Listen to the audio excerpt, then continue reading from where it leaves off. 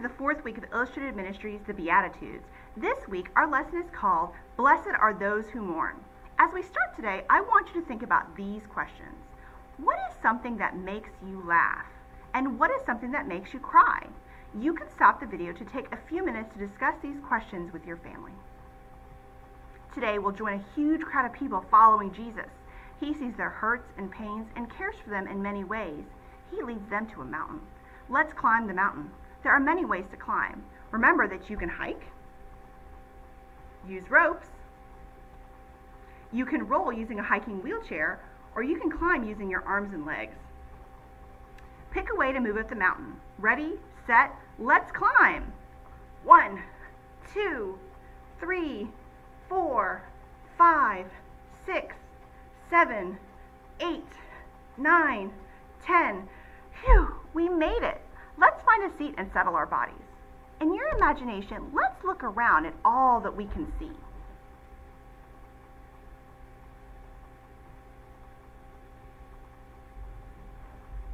In Jesus' time, people believed mountains were holy and special places to be with God. Maybe because they reached up high into the sky. Let's reach up high into the sky using our arms. Jesus told them about God's kingdom on this mountain. You can think of a kingdom as the way the world works or is set up. In God's kingdom, there is an abundance, more than enough honor, food, money, love, power, and resources for every child of God to thrive. Today, we're going to read Matthew chapter 5, verse 4.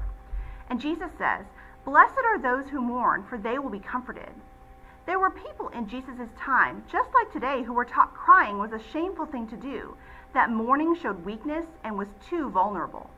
Many of the rich and powerful people spent their time trying not to cry. They focused on gathering money and control to feel strong and unshakable. In this promise, Jesus speaks to people who mourn or cry and praises them. Why do you think he did this? You can stop the video to discuss this question with your family. I bet everyone here has cried before. I have. Why do you think people cry? Crying shows we are alive, awake, aware. Crying shows we are brave.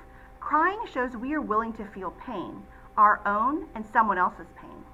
You're not trying to block the pain around you or keep your distance from it. Tears and crying are important, especially when what makes us cry is painful or hard to hold. It's also a beautiful way we connect with God. Did you know God cries too, and that Jesus cried during this time on earth? God cries for everyone. God's heart is wide and holds all the pain of everyone's hurt throughout the whole world. And when we cry, it's a way of sharing in God's heart. Jesus' promise here that God will comfort us when we cry, and Jesus promised God would bring comfort and make things right for all people listening who couldn't provide for their needs no matter how hard they tried, were told they didn't belong because of who they were or what they'd done, and struggled because of the way the world is set up to harm them, which caused them to cry and grieve. One way God comforts is through you. Hold your hands up like this. When you offer your hands or loving words, especially to someone who is sad, you're God's comfort to that person. Crying together and being vulnerable helps us belong with each other, and it brings us close to God. Before we transition to our next activity, I would like to bless you. Remember, a blessing is something you receive, so open your hands when you're ready, like you're ready to receive a gift. I will speak the blessing. If you receive it, take the blessing and put it in your heart. May God bless you when you laugh and when you cry. God understands all of your feelings. Now, let's take out our handout for this week. It looks like this. I have some questions for you to think about. Share about a time when you cried. What happened? How did you feel after you cried? How can you be God's comfort to someone this week? You can pause the video to discuss these questions with your family. Now that we've discussed our questions for the week, here's our activity for today. How do you comfort a friend who's sad? Some people send messages or cards to encourage their friends who are sad. To make the card, you'll need this handout. Turn the page over so the design is facing down on your surface.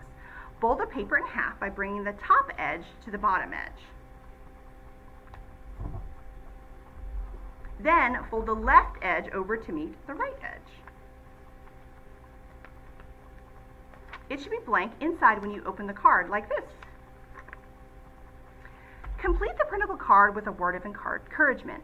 The front of the card says, when you're feeling sad, remember, and on the inside, write your own words of comfort. Here are a few sample choices.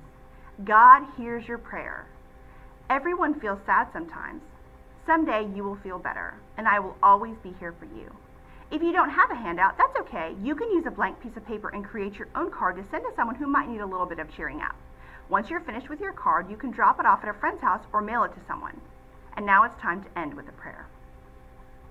Comforting God, thank you for our tears and how they teach us, free us, and connect us to you. Thank you for holding the pain that makes us cry and for crying with us. Please use us to be your comfort to someone this week. Amen. I hope you have a great week, and I will see you again next week. Bye.